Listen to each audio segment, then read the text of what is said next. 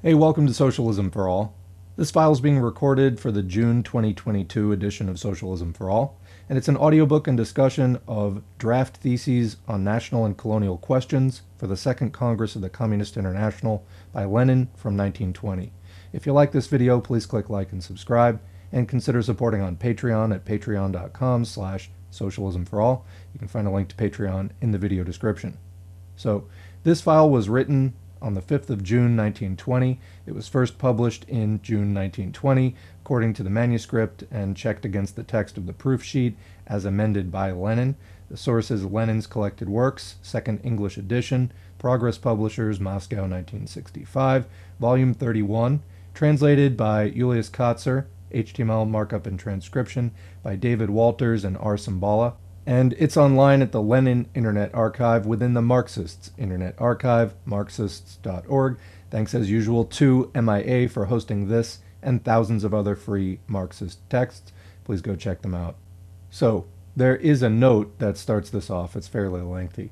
Notes to preliminary draft theses on the national and colonial questions were received by Lenin from G.V. Chicherin, N.N. Krestinsky, J.V. Stalin, M.G. Rafis, Y.A. Preobrazhensky, N.D. Lipinski, and I. Nadalkov, or N. Shablin, representative of the Bulgarian communists, as well as from a number of leaders in Bashkiria, Kyrgyzia, and Turkestan. Along with correct ideas, the notes contained certain grave errors. Thus, Chicherin gave a wrong interpretation to Lenin's theses on the necessity of support for national liberation movements and on agreements with the national bourgeoisie, without due regard for Lenin's distinction between the bourgeoisie and the peasantry. With regard to this, Lenin wrote, quote, "I lay greater stress on the alliance with the peasantry, which does not quite mean the bourgeoisie," unquote. Referring to the relations between the future socialist Europe and the economically underdeveloped and dependent countries, Preobrazhensky wrote, quote, "If it proves impossible to reach economic agreement with the leading national groups, the latter will inevitably be suppressed by force, and economically important regions will be compelled to join a union of European republics," unquote. Lenin decisively objected to this remark. Quote, "It goes too far, it cannot be proved, and it is wrong to say that suppression by force is, quote, inevitable. That is radically wrong," unquote.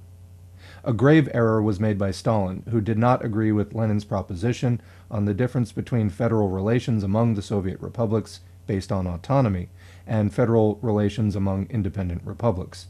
In a letter to Lenin, dated June 12, 1920, he declared that in reality, quote, "there is no difference between these two types of federal relations, or else it is so small as to be negligible," unquote. Stalin continued to advocate this later when, in 1922, he proposed the autonomization of the independent Soviet republics. These ideas were criticized in detail by Lenin in his article, The Question of Nationalities or Autonomization, and in his letter to members of the Political Bureau on the formation of the USSR. So that's the end of the first note. Let's now begin the text.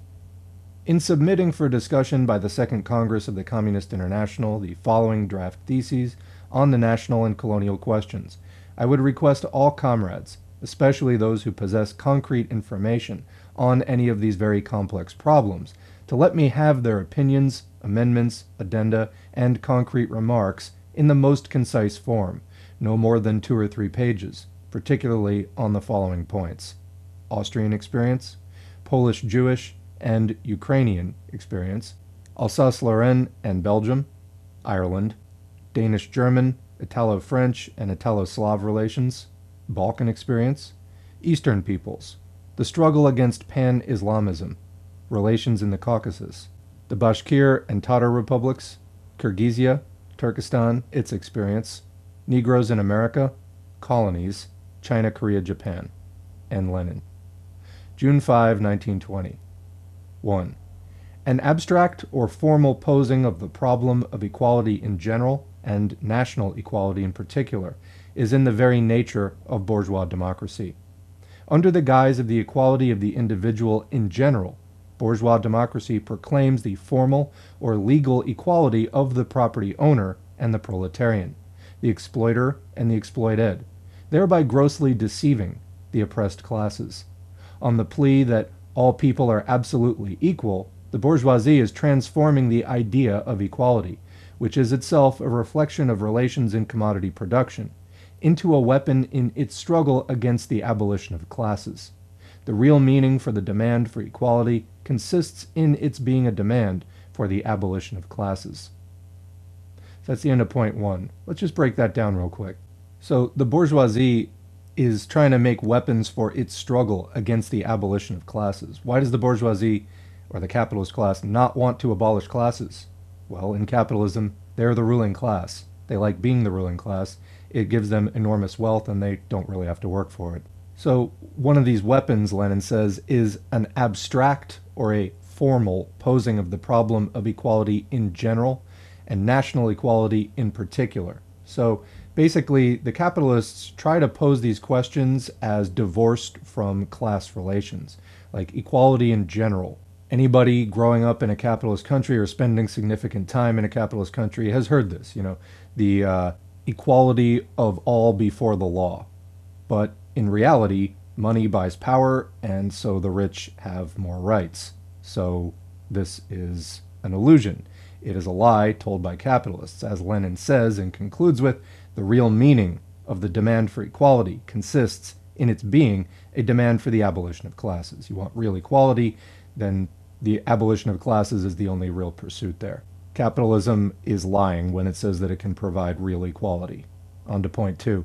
In conformity with its fundamental task of combating bourgeois democracy and exposing its falseness and hypocrisy, the Communist Party, as the avowed champion of the proletarian struggle to overthrow the bourgeois yoke, must base its policy in the national question too, not on abstract and formal principles, but first on a precise appraisal of the specific historical situation, and primarily of economic conditions. Second, on a clear distinction between the interests of the oppressed classes, of working and exploited people, and the general concept of national interests as a whole, which implies the interests of the ruling class. Third, on an equally clear distinction between the oppressed, dependent, and subject nations, and the oppressing, exploiting, and sovereign nations, in order to counter the bourgeois democratic lies that play down this colonial and financial enslavement of the vast majority of the world's population by an insignificant minority of the richest and advanced capitalist countries, a feature characteristic of the era of finance capital and imperialism. Comment, aka later stage developed and consolidated capitalism. So I think that this point is fairly clear. Just to summarize, the fundamental task of communists is to combat the empty, false, hypocritical promises of capitalist democracy, the kind of social systems that capitalism offers, the sort of equality for the rich, rights for the rich, and sort of, an echo or shadow of these, a pale reflection of these for the other classes, if even that. Many people don't even barely get that. And in order to pursue that, communists do three things which make our process fairly distinct from what the capitalists do. First, we precisely appraise specific historical situations, paying special attention to economic conditions. Second, when we talk about interests, we don't want to just talk about national interests as a whole, which usually just reflects the interests of the ruling class of that nation. If we're talking about a capitalist nation, then we're talking about the interests of the capitalist class, which, as we know, are diametrically opposed to and antagonistic to the interests of the vast majority of the exploited population. So instead, we want to not just talk about national interests and leave it at that. We want to talk about the interests of the oppressed classes. Third, we want to not just do this within a nation when we're analyzing a nation, but also apply it to international relations. Is one country exploiting another, etc.? What is the interest of the rich exploiting country versus the underdeveloped exploited country? Point 3. The imperialist war of 1914 to 18 has very clearly revealed to all nations, this was World War I, of course, and to the oppressed classes of the whole world, the falseness of bourgeois democratic phrases, by practically demonstrating that the Treaty of Versailles of the celebrated Western democracies, quote unquote, is an even more brutal and foul act of violence against weak nations than was the Treaty of Brest-Litovsk of the German Junkers and the Kaiser. The League of Nations and the entire post-war policy of the Entente reveal this truth with even greater clarity and distinctness. They are everywhere intensifying the revolutionary struggle both of the proletariat in the advanced countries and of the toiling masses in the colonial and dependent countries. They are hastening the collapse of the petty bourgeois nationalist illusions that nations can live together in peace and equality under capitalism. Comment. So the brutality both of World War I itself and of the post-war treaties really expose that there is not going to be peace under capitalism at all. These are just lies. The ruthless competition and drive to dominance that is characteristic of the capitalist economic mode is only going to drive the revolutionary struggle of the proletariat within the imperialist countries, and then also of the working classes in the colonial and dependent countries just closer to revolution and against capitalism. Point 4. From these fundamental premises, it follows that the Communist International's entire policy on the national and the colonial questions should rest primarily on a closer union of the proletarians and the working masses of all nations and countries for a joint revolutionary struggle to overthrow the landowners and the bourgeoisie. This union alone will guarantee victory over capitalism, without which the abolition of national oppression and inequality is impossible. I think that one's pretty clear. Internationalism. Closer union of the proletarians and the working masses of all nations and countries for a joint revolutionary struggle. Point 5. The world political situation has now placed the dictatorship of the proletariat on the order of the day. World political developments are of necessity concentrated on a single focus, the struggle of the world bourgeoisie against the Soviet Russian Republic, around which are inevitably grouped, on the one hand, the Soviet movements of the advanced workers in all countries, and on the other, all the national liberation movements in the colonies and among the oppressed nationalities, who are learning from bitter experience that their only salvation lies in the Soviet system's victory over world imperialism. 6. Consequently, one cannot at present confine oneself to a bare recognition or proclamation of the need for closer union between the working people of the various nations. A policy must be pursued that will achieve the closest alliance with Soviet Russia of all the national and colonial liberation movements. The form of this alliance should be determined by the degree of development of the communist movement in the proletariat of each country, or of the bourgeois democratic liberation movement of the workers and peasants in backward countries or among backward nationalities.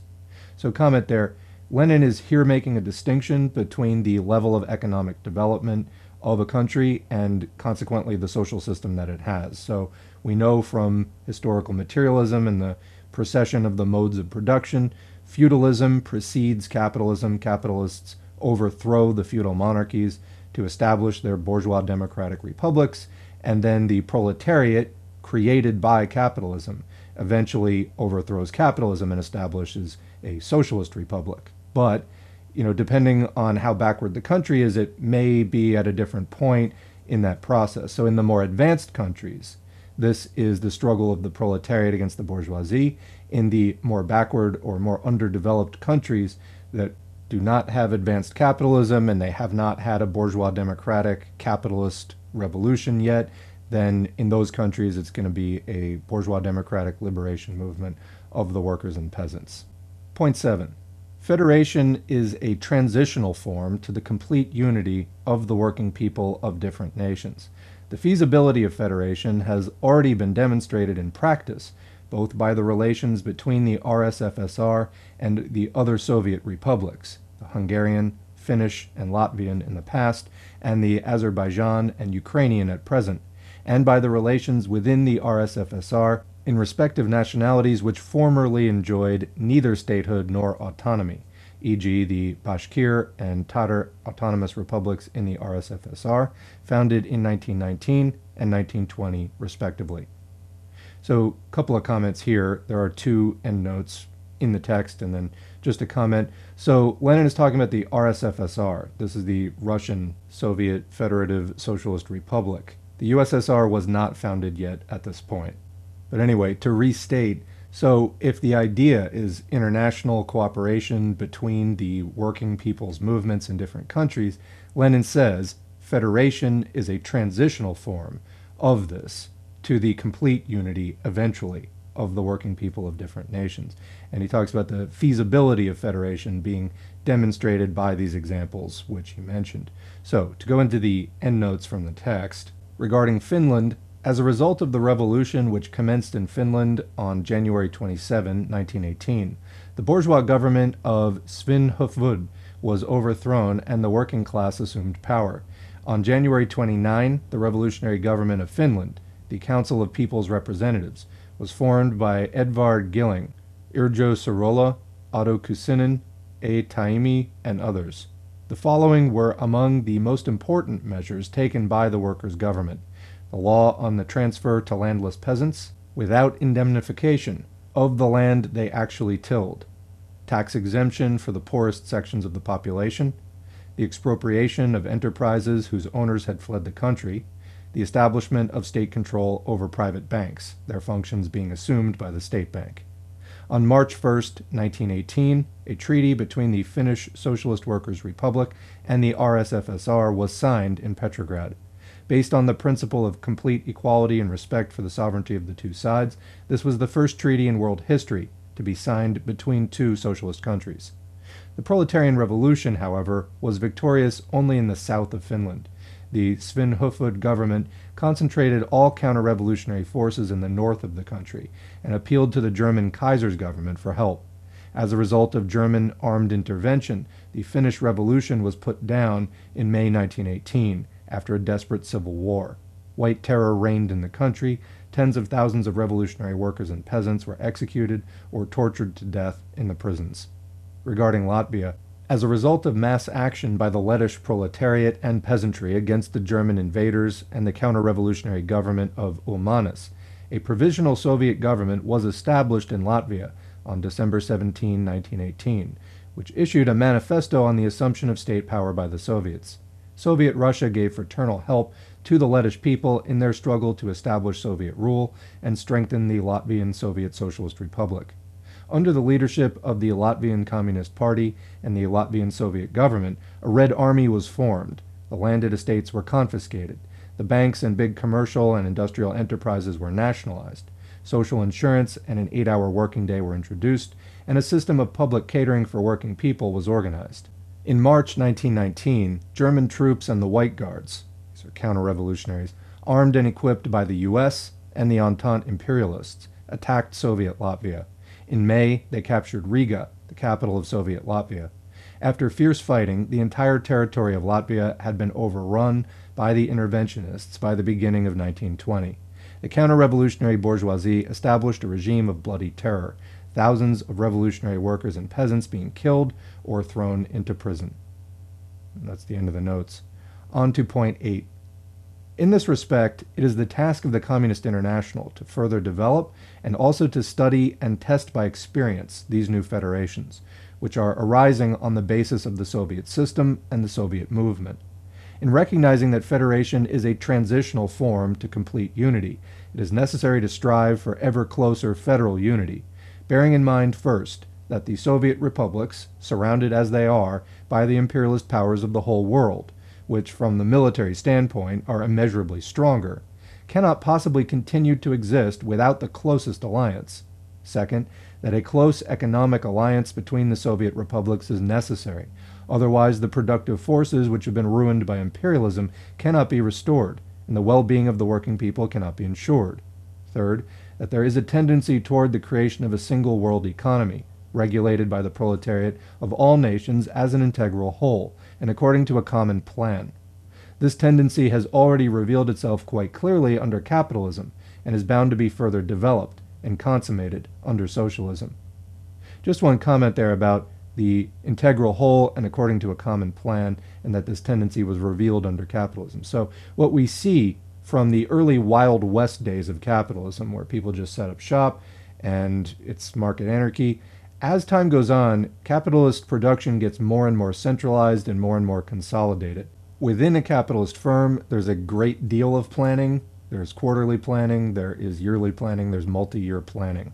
As the monopolies increase in size and they put smaller producers out of business, this tendency just advances and advances until in any area of the economy there are just a handful of different competing operators. However, while this is the greatest scale and greatest degree of planning that has ever been achieved in the economy, it's still done along profit-seeking competitive lines, and it is still representative of market anarchy. Socialists here wish to intervene via revolution, take over production, and really bring it into one harmonious plan that is actually cooperative instead of destructively competitive and profit-seeking.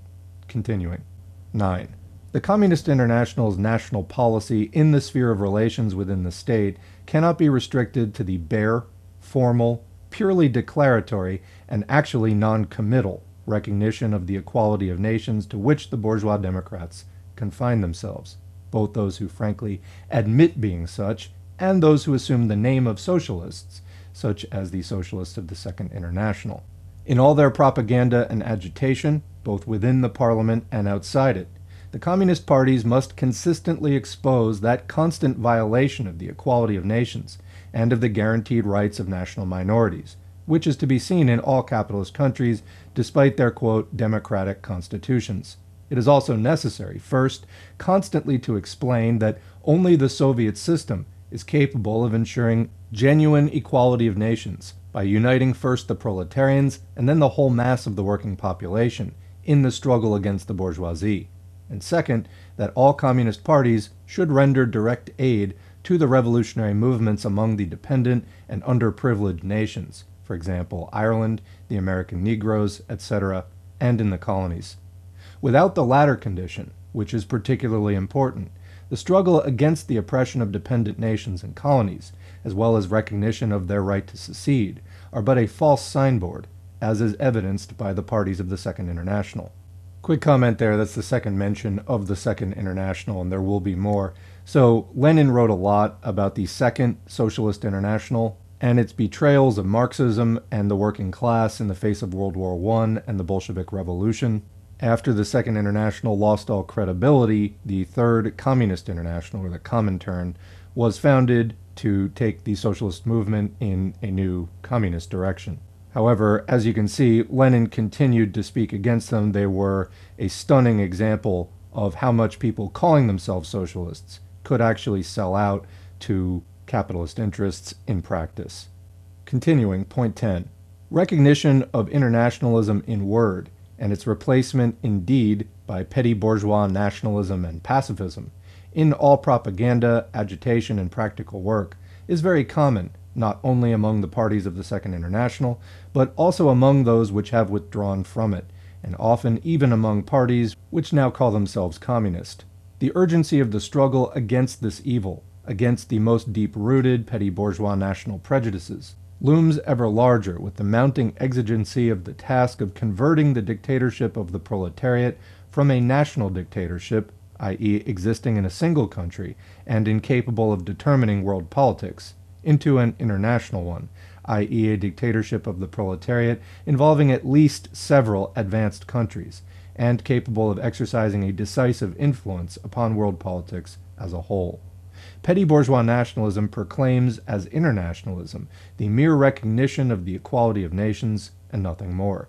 Quite apart from the fact that this recognition is purely verbal, petty bourgeois nationalism preserves national self-interest intact, whereas proletarian internationalism demands first that the interests of the proletarian struggle in any one country should be subordinated to the interests of that struggle on a worldwide scale, and second, that a nation which is achieving victory over the bourgeoisie should be able and willing to make the greatest national sacrifices for the overthrow of international capital.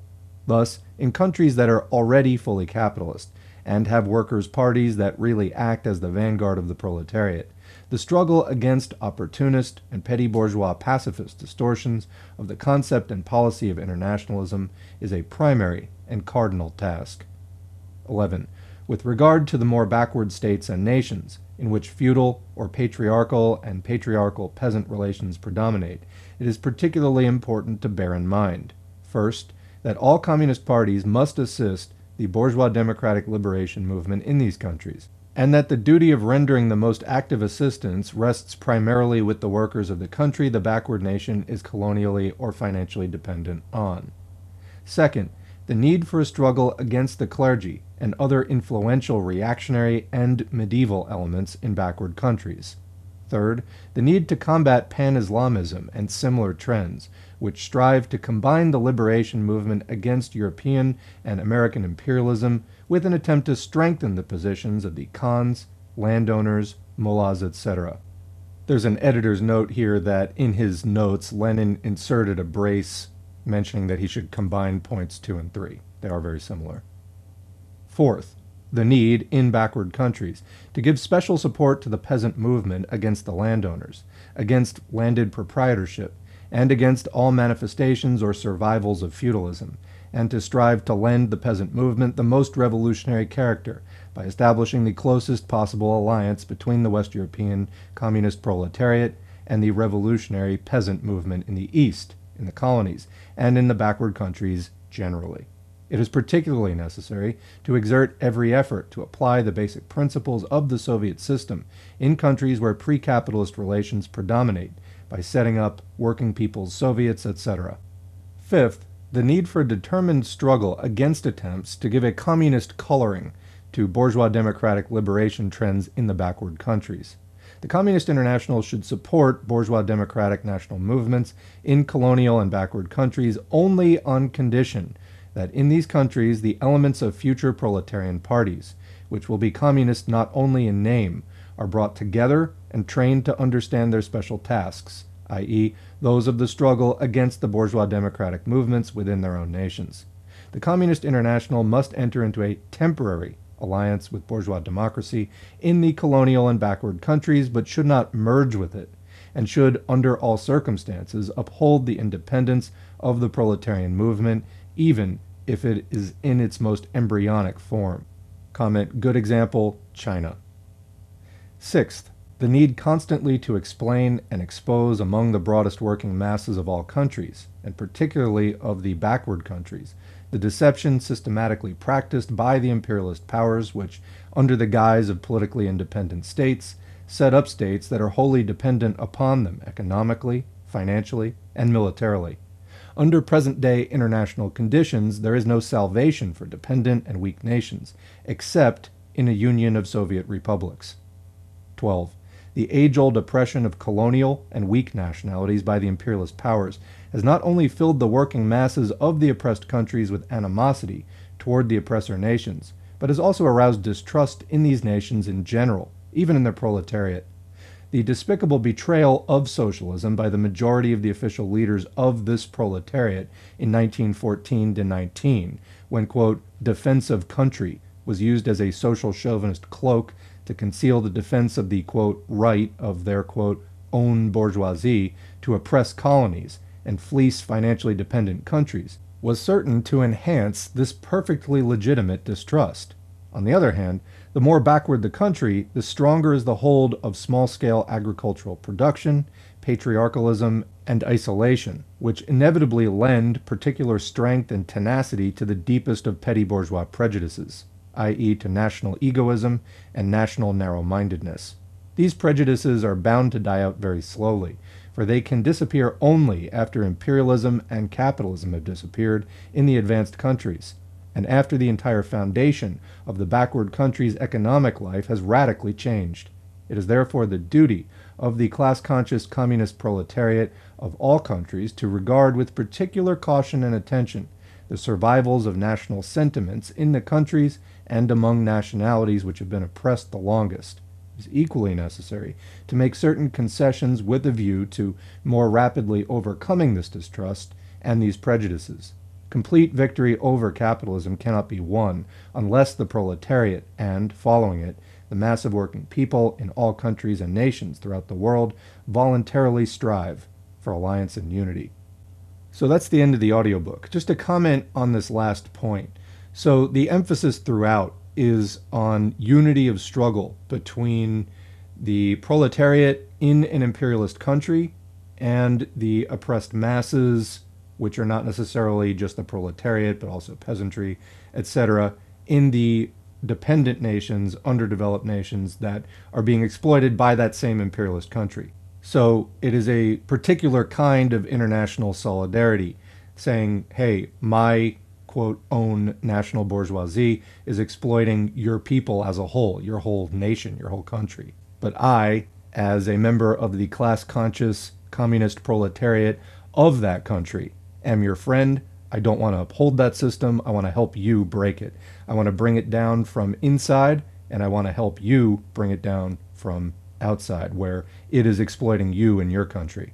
Now, there has arguably been far too little of this. As Lenin notes, even back in his day, the first world or imperialist core proletariat was already showing a lot of inclinations and signs that it was predisposed to social chauvinism and not having that international solidarity with not just other workers in comparably developed countries whom they might regard with a certain, false bourgeois consciousness as, quote, their equals, workers in the UK looking at workers in France and things like that. You can see this today, like, who are, quote, our people versus not.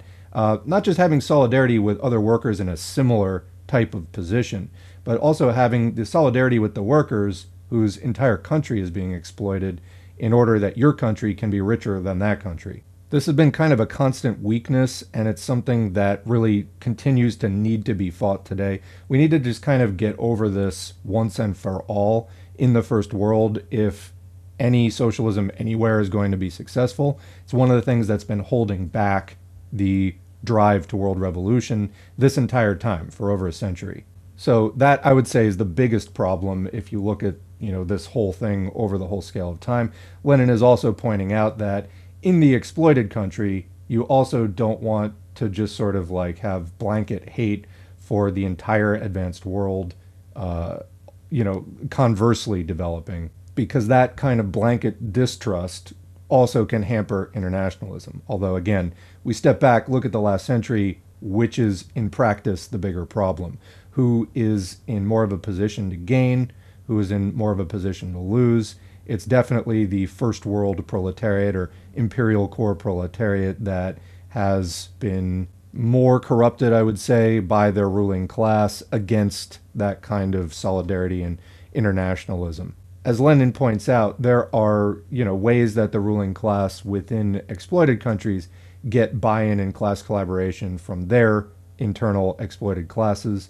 Tends to be, along maybe fundamentalist religious lines. There's a variety of mechanisms for that. But again, who has access to the most information? Who has access to the most opportunities for travel, et cetera, to, overcome these national prejudices and develop that solidarity? It is, of course, the imperialist proletariat. Now, there are, of course, examples of large-scale pushback against that sort of sentiment. The Vietnam War resistance in the United States, I would say, is like one of the better examples of it. It also was powerful enough in terms of, kind of forcing that solidarity and that sort of class consciousness, international class consciousness, those realizations, development of more class consciousness, that the U.S. ruling class decided, hey, we got to kill the draft because too many people are getting pulled into this that really don't have any buy-in. They don't feel any sense of agency, as illusory as it may be, those who do have a sense of agency. I mean, those who aren't just committed like Nazis joining the U.S. Army to go kill communists in Vietnam. There were some of those. But a lot of people just wound up there as go serve your country. And then they realized hey, the hell am I shooting at these guys for? Who sent me over here? Why? It's so some rich guy can get richer, etc. And starting to realize that common enemy and hey, we should go over to that side even. So this is when U.S. policy started switching to the, quote, economic draft. In other words, having a, quote, all volunteer or poverty induced, you cut all the social programs. The only way that poor people can get any sort of benefits or college or whatever is by joining the military. That's been working for them better so far. But anyway, I digress. That's a big topic. I'm going to leave it there. What do you think? Leave a question or comment below. We'll continue the discussion in the comments section as always. Otherwise, thanks for listening. And thanks to the current patrons whose names are on the screen. If you'd like to get your name on the screen, head to patreon.com/socialismforall. You can sign up for as little as $2 a month or more, whatever you see fit. We don't run ads on this channel, so that support is vital, and it has allowed me to spend a lot more time producing content than I would have been able to do without that support. So thanks very much to the patrons at every level. Beyond that, once the content is produced and uploaded, engagement counts. So like, share, subscribe, leave comments, even if it's just thanks or good video. All of that helps to boost the channel and makes it easier for people to stumble across this content after listening to maybe something else about social justice or whatever it is. We want to make this content as accessible to people as possible because the world really needs socialism. Thanks again for listening, and we will catch you in the next video.